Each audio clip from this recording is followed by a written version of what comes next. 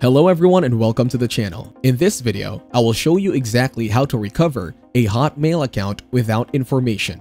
Recovering a Hotmail account without the necessary information can be essential if you have forgotten or lost access to your account credentials such as the password or recovery email or phone number. Firstly, type Outlook login in your web browser.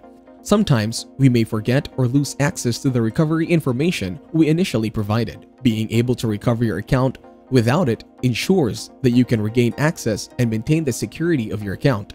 Open its link and sign in by entering your email, phone, or Skype. Enter your email and then click on Next.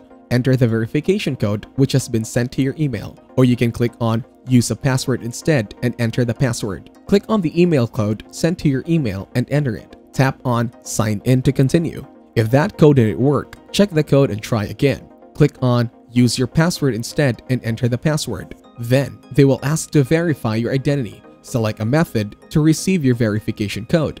Click on Get Code.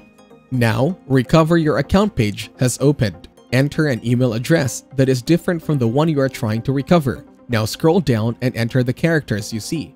For example, here I see a code. After that, click on Next. Make sure to enter an email address that is different from your previous email address.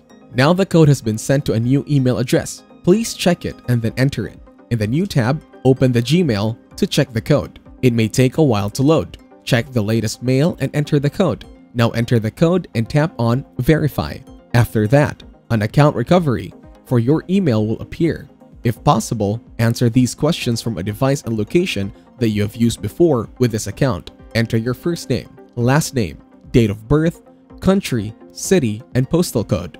Go to the homepage of Outlook.com. Tap on Inbox from the left bar menu. There are no messages in the inbox for now. You can also scan the QR code with your phone camera to download Outlook Mobile. If you enjoyed this video, like it and share your comments or questions below.